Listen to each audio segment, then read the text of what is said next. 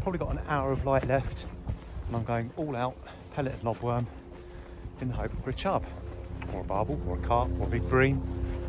It's just good to be out, to be honest.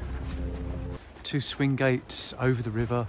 It's all stuff that puts anglers off because they have all the gear and haven't got the energy to carry it all. So the spot I've chosen is away from the main footfall. It's got loads of features. It's got these big reed beds, for example, that give fish a bit of cover, very pikey looking. This bit always seems to get a bit of wind. Opposite bank is private. Anything like this that stops anglers from getting through easily is good.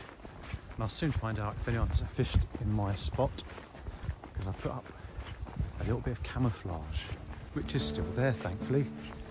There we go. Planted those before I left. Covered a patch of grass with some fresh grass. So first things I do is just move those out of the way.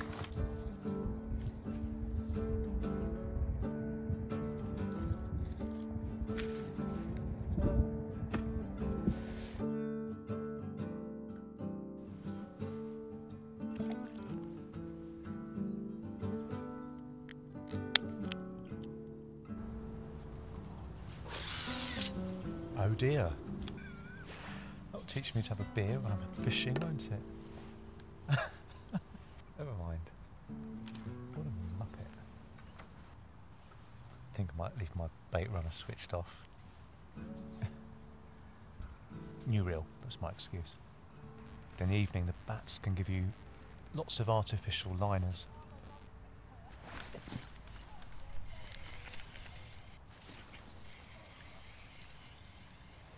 Another missed bite. That's the downside to worms. It could just be roach or, 6-ounce chub.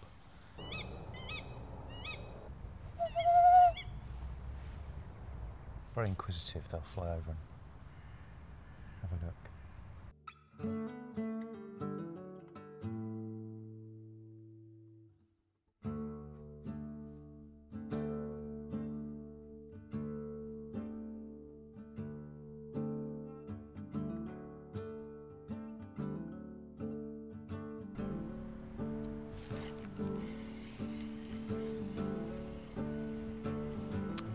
Bite.